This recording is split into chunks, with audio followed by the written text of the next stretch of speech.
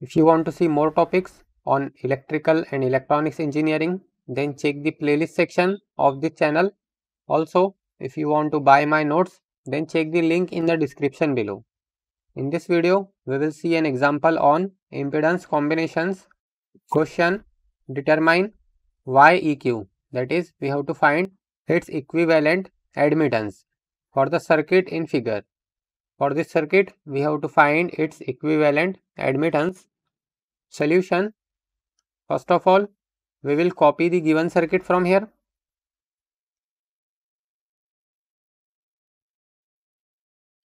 Now next, these are given in time domain format.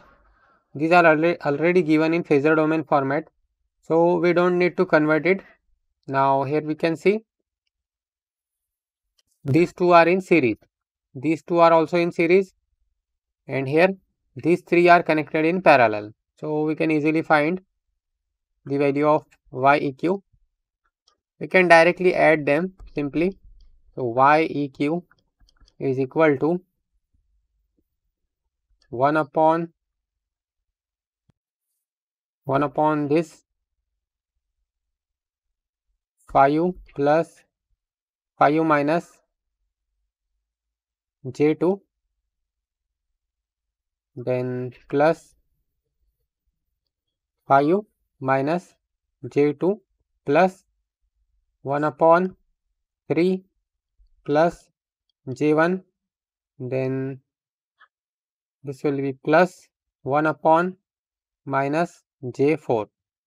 So therefore YEQ is equal to, if we solve this in calculator, this will be 1 upon 5 minus J into 2 plus 1 upon 3 plus J into 1, then plus 1 upon minus J into 4.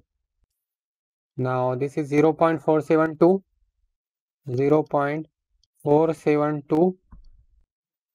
plus 0.218 J.